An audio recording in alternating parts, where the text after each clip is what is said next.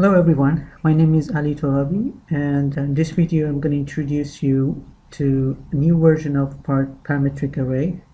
And as you may know, we have released a free version of the program in January 2013, and there you can download the plugin. It's a beta version, it's still under development. It's an unlimited program. It's a fully functional and freeware. So feel free to download it and install it. In this video I'm going to show you how to install the script and how to set up the user interface. And in principle, after watching a couple of these videos, you should be knowing the basics of the Para3D, and you probably can develop your skills further. So here I've got this zip file from the download link. I'm pretty sure that there's no need of explaining how to download this. It's just very straightforward, and we'll just show you how to install it now. Obviously the first thing is that you need to extract the files from the zip file, and it gives out two files, a README file that explain how to install the program, and an installer file that you just need to run it and install the script. So I'm just going to open the installer as a brief explanation of what is this and what's going to do on your computer. Obviously this version is free and there's no license, but we kept this license agreement as upcoming versions are going to be available to our official users. So here you have to read the license agreement and proceed to the next step. Fill your information, and the most important part of this installation is the path of the target folder, which you have to point out. So here I'm going to install this plugin in 3D Max 2013. Just for your information, this program is designed for Max 2009 and higher version of Max, and we have used the platform of .NET, which is compatible for all these versions of 3D Max.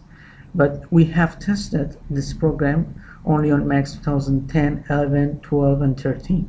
So it should work properly on all these four versions. But we also think that it's going to work on 2009. So here you click on the browse. Even though there is this default path, it seems to be correct. Please do this step as I'm doing here.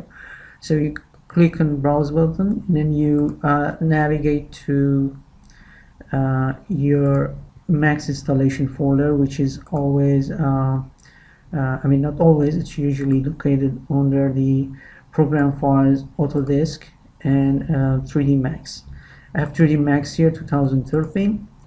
Unlike the older version, which used to go under the script startup folder, here we stop at this folder, which is the Max installation folder, and then we click on OK. So it's going to be installed in Program Files Autodesk 3D Max 2013. It's a small plugin, as you know. It's just 2.19 megabyte, and it's going to be installed very quickly. So here we go, it's done, and we're finished with the installation. We start Max 2013, and the first thing that you have to see once the 3D Max loads, you have to see a pop-up window that shows the Para3D is initializing. So here's my Max window.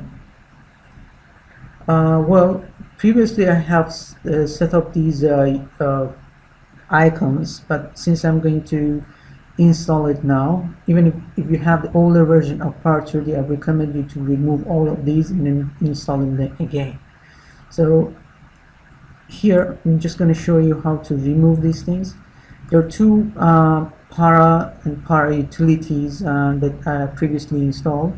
I'm going to under customize user interface, and from there you have the toolbars tab, and you can choose these toolbars and delete them from the from your user interface. So here we go, we delete this and that. Now we need to make a new toolbar and create the new tools.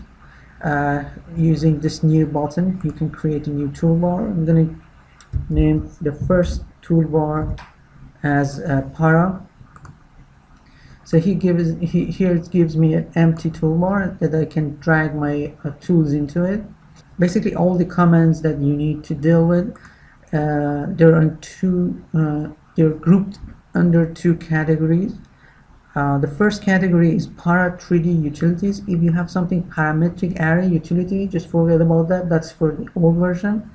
So we need this one, and there's another category that calls parametric array, and that is the main tools of the para 3D.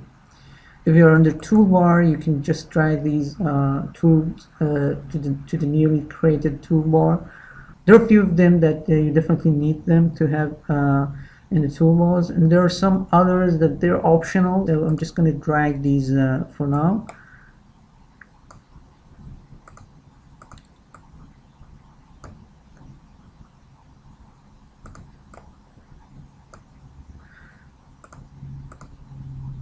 Okay, now it's update array, update selected array,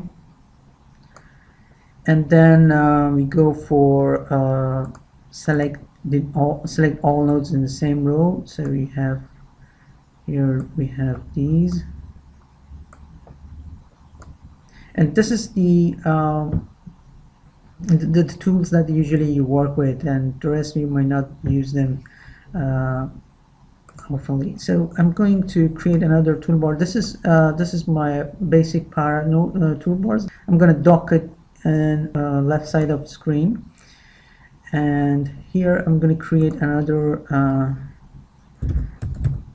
toolbar, and we call it the para utilities, and then we drag the para 3D utilities from there to this toolbar. You probably need to drag all of these, as they are all important comments.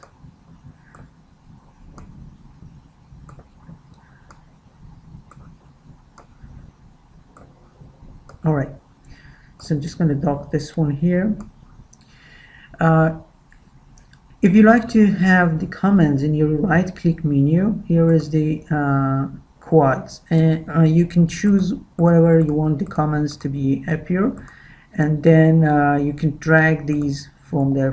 For example, I'm going to just make the parametric array, create parametric array. I'm just going to drag it under my clone comment. So here I can have it, and this gives me the create parametric array command under the right bottom corner of the quad menu. When you finished, you better to save your MaxStart user interface, and I suggest you to close the Max and reopen it, so you make sure everything is done correctly.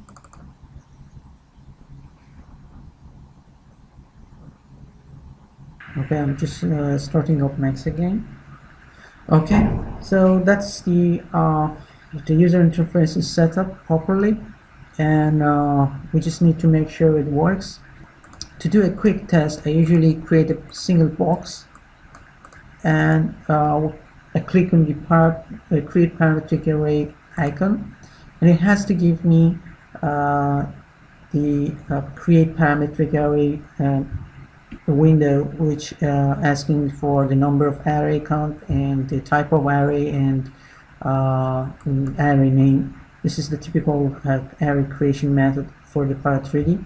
So if this happens and you press to create, and you should see this new user interface of para 3D, and here it gives you the para 3D array setting and and that means the program has been set up properly and it works, and you can start playing with Parrot3D.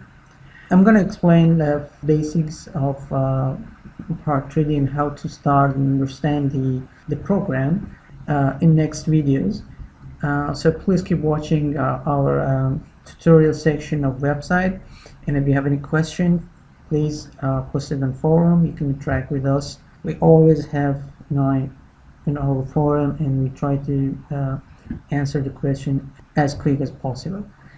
Thanks for watching this video, and we'll see you next time.